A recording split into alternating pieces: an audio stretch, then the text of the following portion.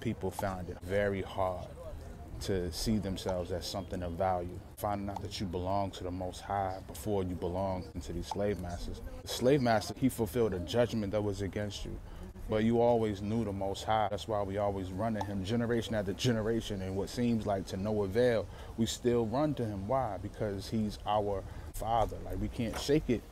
We can't stop running to him. There's no diss to nobody else. This is just our heritage and who we are. Turn back to the covenant, man. Get out of this nonsense with thinking we could just live how we want, do what we want. No, we got to abide by his word. You understand? Deuteronomy said, no man will buy you.